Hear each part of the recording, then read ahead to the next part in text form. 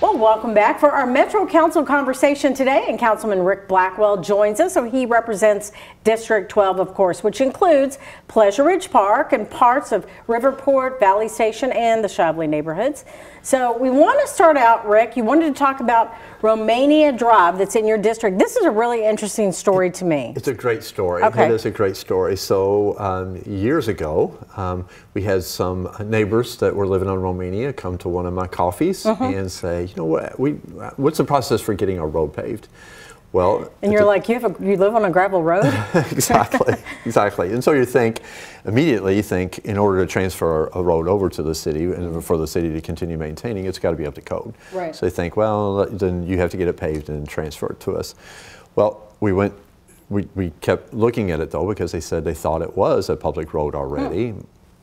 Didn't seem to be. Yeah, but we're looking at that area right now. Yeah, so we did some research. County Attorney's Office did some research and found that indeed it was transferred over to the city years ago before we had those requirements. And so we just had assumed, because of gravel road, it wasn't a public road, but it was.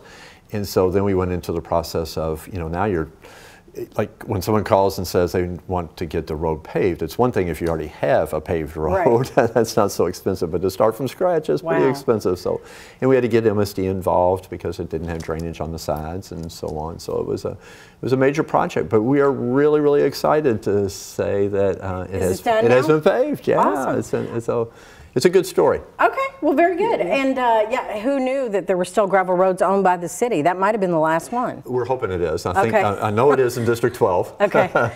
We want to talk about the flock cameras that have gone up. We heard about them coming, like 26 new cameras to help deter crime in the area. Yeah, so Councilwoman Fowler and I have worked on adding some 28 actually, 28 cameras to the stock that LMPD has in the south end of these slot cameras. And we know now, after seeing them in service for a year or so, that actually a couple of years now, that they really are an effective tool both for crimes, immediately with crimes, as well as for detective work. And you're hoping street racing, of course, a lot of crimes. I mean, we have the shooting at the PRP football game. There's all kinds of things, but yeah, anytime that you have a vehicle involved, and so if it's called into the police and the police have the report, then these cameras are constantly taking the image of the car, just its make, model, and license number. Okay. And so if you had a stolen car, for example, it would immediately go to the police officers on duty that the stolen car just passed this flock camera at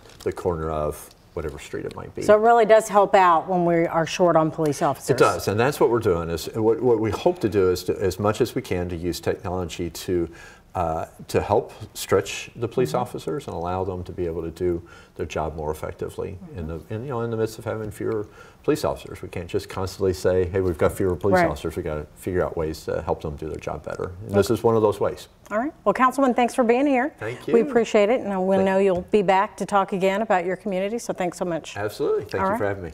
And